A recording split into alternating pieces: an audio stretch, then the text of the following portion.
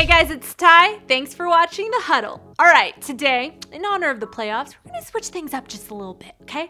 We're gonna go over all those savage playoff moments you may have missed over the weekend, and we're gonna start with the Greek Freak. Yeah, apparently a Milwaukee restaurant hates this man. Okay, so after the game, he tries to eat at Bel Air Cantina with his girlfriend. The man had just tied the series, the star of the city, the very reason you guys are in the playoffs, and you can't make an exception and get him a seat? So disrespectful. They issued an apology on Facebook like that makes it okay, but according to some fans, they offered to give up their table so he could be seated and the restaurant didn't budge. Underground Celtics fans confirmed. Nah, it's all love though. His girlfriend Mariah posted this pic saying, it's all good. All right, our next Savage Award is going to Trevor Booker, who wore Reggie Miller's choke gesture on his shoes.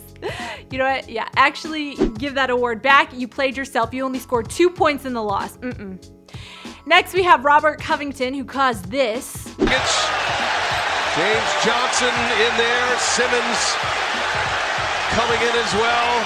Yeah, I know it was Johnson and Simmons who got into the fight, but he caused the whole thing. Freaking savage.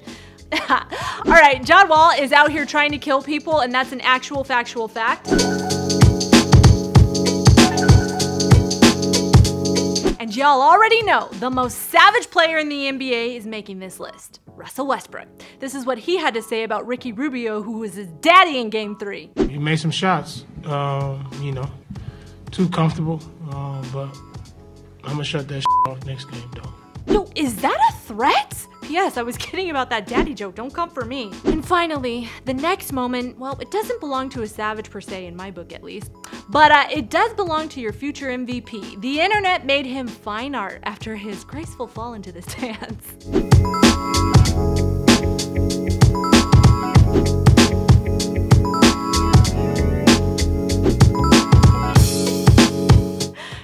I love the World Wide Web. All right, guys, that's it for today. Make sure to subscribe and turn on post notifications for a shout out. I'll see you next time, fam. Peace.